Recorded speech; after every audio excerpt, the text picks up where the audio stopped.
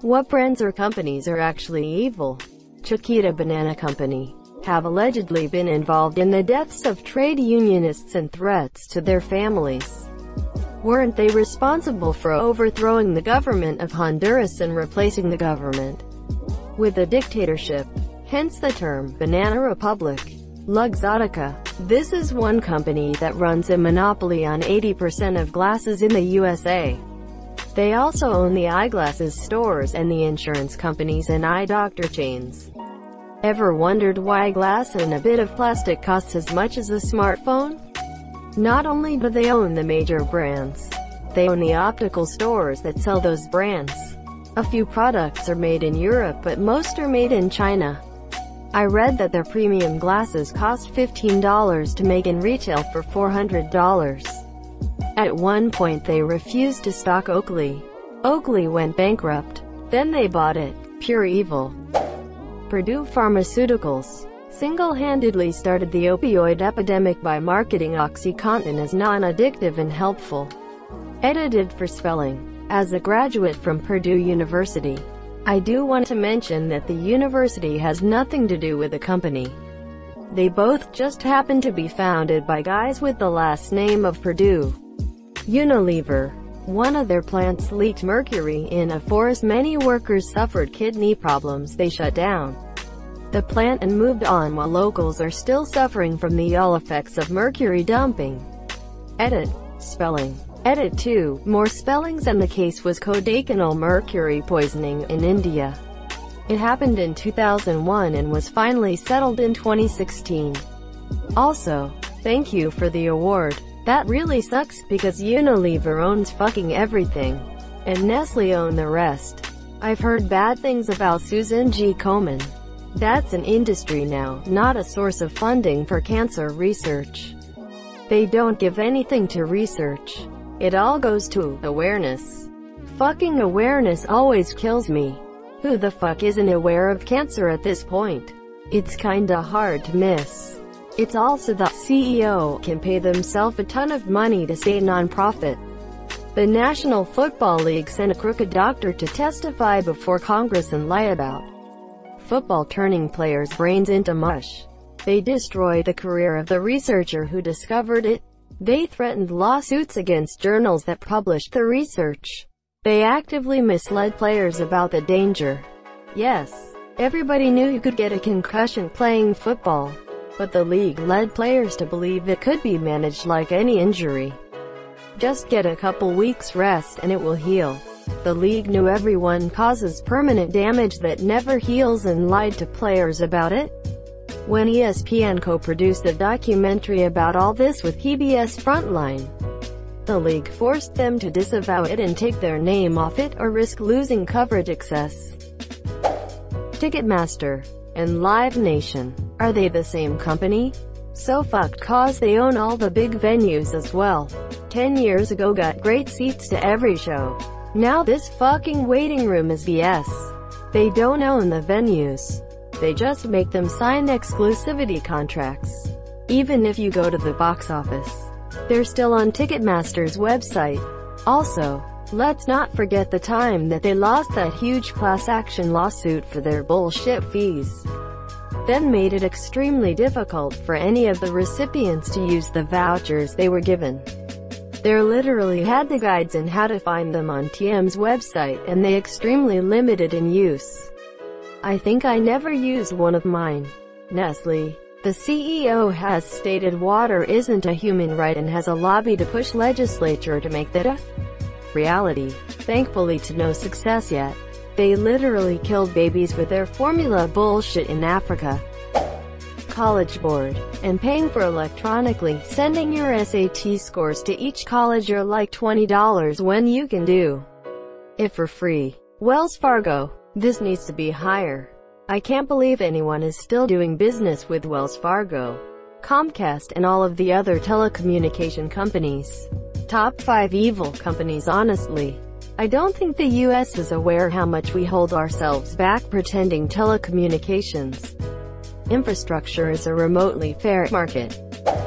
Nestle are responsible for the deaths of thousands of African babies. It was a lengthy process meticulously engineered and designed to rid the African mothers of their money by getting their babies dependent on the better quality synthesized milks. Over time, the company ramped the prices up until not only the bank accounts were dry, but so were the breasts. Fuck you, Nestlé. Edit. Spelling. Ah yes. The company whose CEO didn't consider access to water to be a human right. I actively avoid Nestlé and feel horrible when I accidentally buy one of their many products. Autism speaks. Edit. Holy Christ, this comment blew up fast. Why? Nestlé, for obvious reasons. The largest purchaser of glitter. Whoever the fuck they are. Why don't you quit hiding behind non-disclosure agreements and security clearances? Pussies. Didn't the whole mysterious bulk buyer of glitter turn out to be a boat builder? Yes, it's used in the paint that they use in boats. Union carbide. One night, a pesticide plant in India leaked methyl isocyanate on the city of Bhopal. 500,000 were exposed. 16,000 died, and 40,000 were permanently disfigured or disabled. They spent years trying to cover it up and get out of any responsibility. My friend Mo was poisoned in utero by that when his parents were visiting their parents in India. His mom died of cancer the year he graduated, and he died of complications from his various disabilities and birth defects 3 years ago. He had one of the most brilliant minds and a fantastic sense of humor. Fuck Union Carbide. Edit. Goddammit. I'll fix the syntax. Graduated from cancer. Y'all told the same joke 23 times. The pyramid schemes. I am a business owner, you should have taken my job offer, now you're locked in because Corona and no money, Our Antimlum. Basically any fast fashion brand, H&M, F21 etc. Oh buddy, the shit I could tell you. I currently work for a major fashion retailer. Asterisk, their clothes are made in the same sweatshops as the cheap brand. Literally the only difference is the brand label that gets sewn in and the price they're sold at. Asterisk, the warehouses and stockrooms are full of fleas and rats.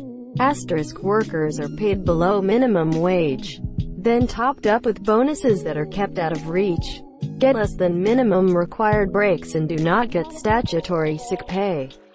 And yes, this is illegal as fuck. That's just the tip of the shitberg. Fashion companies work sweatshops in U.S. territories like Saipan, so they can put Made in USA on the labels. But the territories don't follow U.S. labor laws. Then they import workers from places like Indonesia and Malaysia. Fucking banana companies. Seriously, look up their history. They would topple entire governments just to be able to pay workers like garbage and sell the bananas to the States. Amway. They're a MLM company that preys on the ignorance of poor people. The DeVos family became billionaires of what is essentially a pyramid scheme. Doofenshmirtz Evil Inc. To be fair, he had a hard life. De Beers in their blood. Diamond.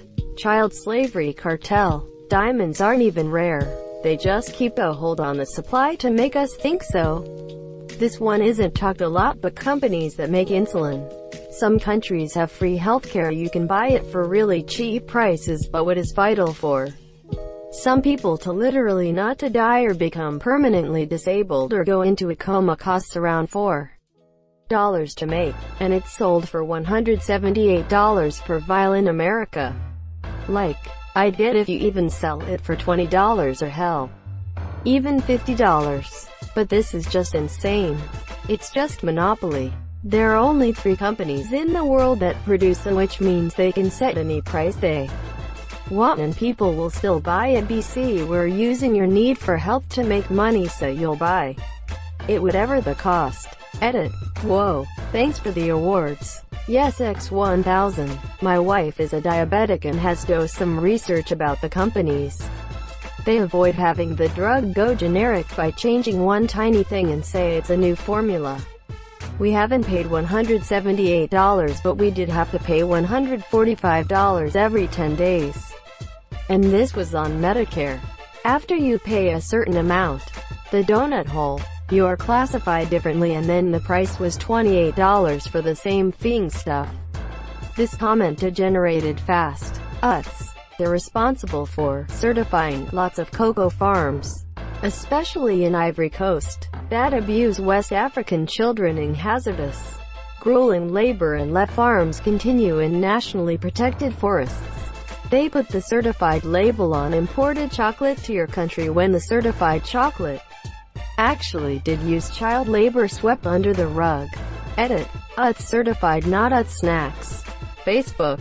I stopped using Facebook over 5 years ago but never actually deleted my account. I tried doing so a few months ago and they want a government-issued ID, passport or driver's license, in order to unlock my account and delete it. I work in insurance. I know firsthand how much info I can pull off people with just a driver's license number and dog. There's no way I'm giving that to Mark Zuckerberg. College Board. Non-profit my ass. $35 shipping fee to send my SAT score to colleges when it's sent online. Why does it cost $50 to take an SAT? Why am I paying $200 for an AP exam? Fuck that shit. Straight up in monopoly running colleges in America. The best part about non-profits is that there is no cap on pay for executives.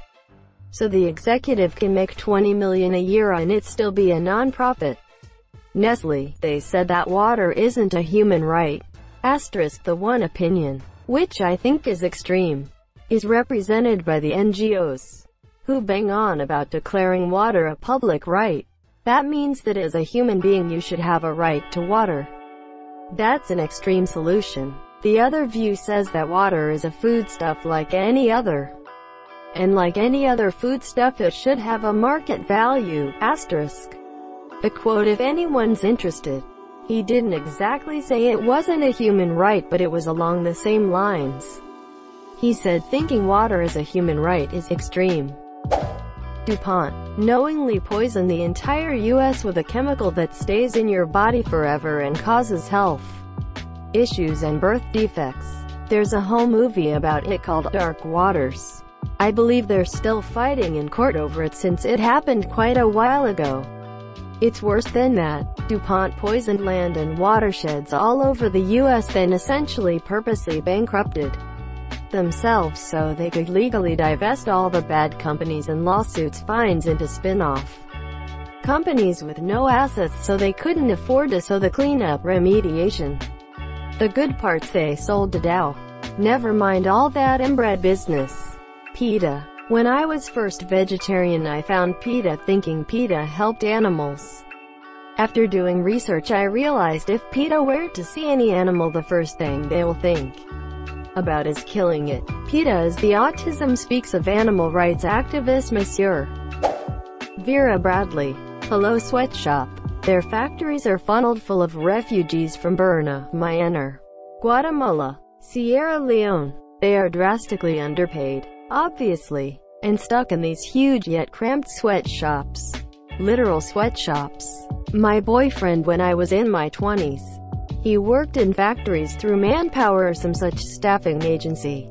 They placed him there for a few months. He learned that they keep the guards on short-term assignments. Probably so they can't get enough evidence to turn them in. It was fucked. He said they gave the workers these paper-feeling pajama things and slip-on cheap sandals. They weren't allowed to bring anything into the sweatshop. Not a bag or a phone. Not a lunchbox. They couldn't bring cell phones into the entire facility. My boyfriend was also held to the cell phone rule. He would have to call me from the parking lot before he went in, because even he wasn't allowed to bring his phone into the building. He wasn't allowed to bring a lunchbox either. It was bizarre. The folks were worked in near torture conditions, like not being able to use the restroom, not being able to leave the building during a shift. He said they would work for undetermined length shifts. He wasn't ever given much information about production, about internal affairs. He was just told to watch these crowded rooms. He was supposed to make sure people weren't talking to each other. They weren't allowed to take breaks. It is seriously fucked. And this modern wage slavery happens in the United States. K-pop companies. What they put those women and men through can be cruel and excessive, oftentimes taking their profits and leaving them with debt. Edit. Thanks for the awards, etc. This is my highest upvoted ever. J-pop idols not being allowed to have significant others is incredibly disturbing. Thank you so much for watching and have a good day.